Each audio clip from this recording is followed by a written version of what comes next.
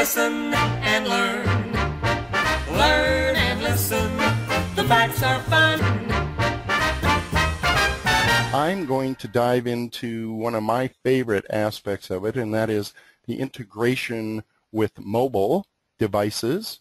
I'm going to start talking about mobile video, because here's the thing. In case you didn't know, mobile video is kind of an interesting thing at this point in time in history. In fact, I'd like to go ahead and ask a question. How many of you out there do not currently have a phone that is capable of taking video, or have a device like an iPad or some kind of tablet device? Okay, Julie does not have a phone camera. Julie, Yeah. are you still using a flip? Yeah. Now, well, and let me just back that up a little bit. Here's the thing. I hate smartphones as phones, and that's just a thing I have. I love a flip phone. When I want to use a phone, I want to use a phone, okay? The thing is that I do, however, use my iPad as an example of a mobile device as a video camera.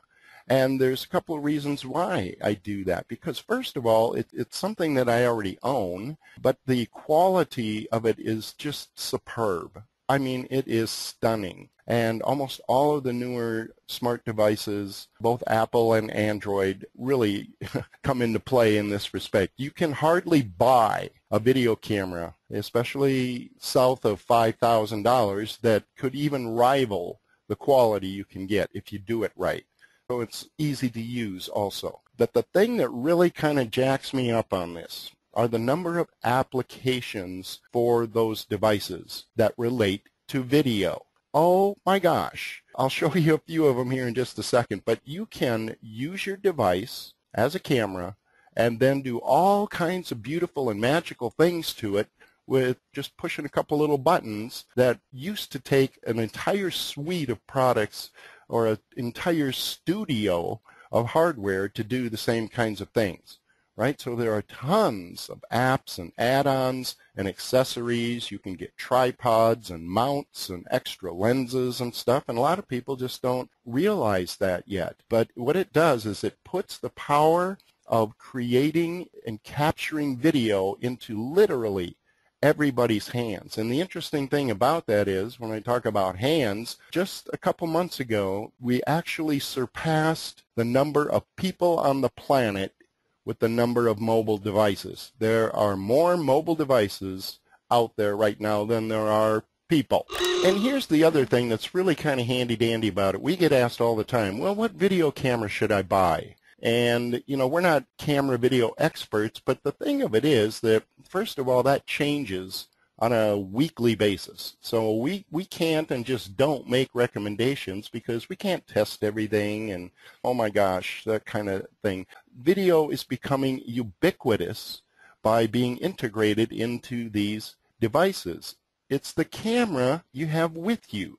And if you can do awesome stuff with it, then that's just really kind of where the rubber meets the road. So the thing is that Camtasia Studio gives us a few interesting tools that we can use to do that. I'm going to jump out of the slides for the time being, and let's just go do some demo stuff. A couple of quick things here. Mobile devices and cloud computing, these are all like tools that are going to help us with making really kind of sweet and interesting videos, right? So I'm in Camtasia Studio right now, and one of the things that's kind of sweet is that you can now go to File and connect directly to a mobile device. And what I'm going to do just for a second is I'm going to switch over to my iPad. Okay, so here I'm using a little app here that just kind of mirrors my iPad onto the PC. So what you can see inside this white box, this is my iPad, okay? And it's pretty much like any other mobile device. Like I say, TechSmith supports the Androids and Windows tablets and, you know, all kinds of stuff like that. So this isn't really too special to the iPad. It's just kind of what I happen to have. TechSmith has an app now, and it's called Fuse. And let me just jump over here for a second. So the Fuse app basically lets us connect for iOS, Android, and for Windows tablets and stuff like that you can use your device the way it was meant to be used for video. You can collect images, pictures, all the stuff that mobile handheld devices are extremely useful for.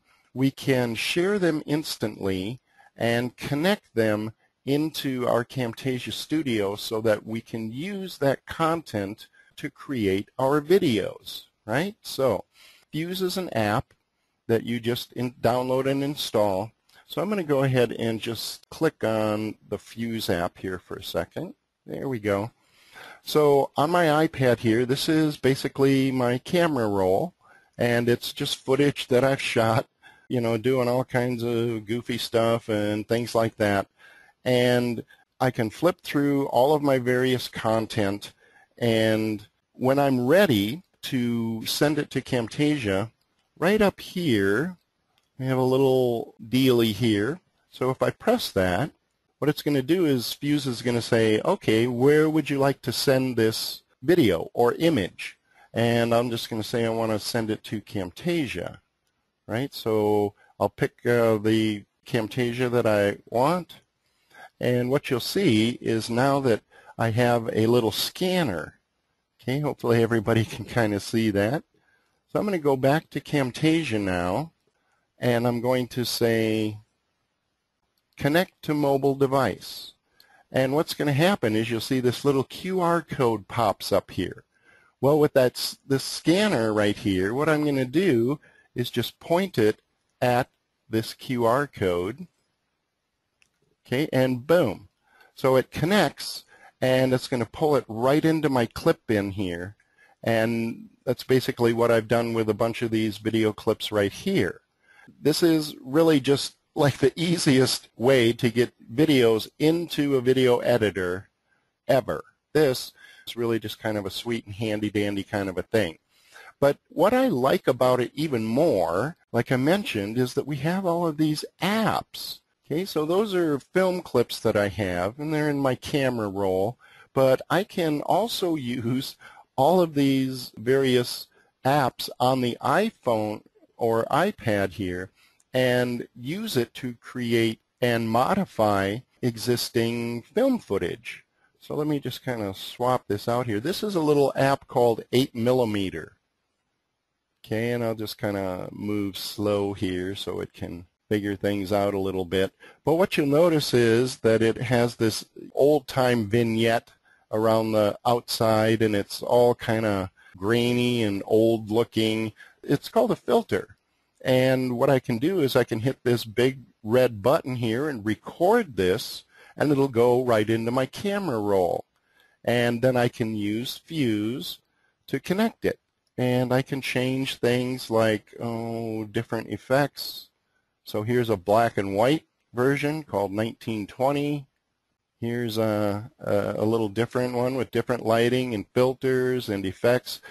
Camtasia doesn't do any of this at all. I mean, as a video editor, it just doesn't have these add-ons and things that you can do. But guess what? My mobile device does.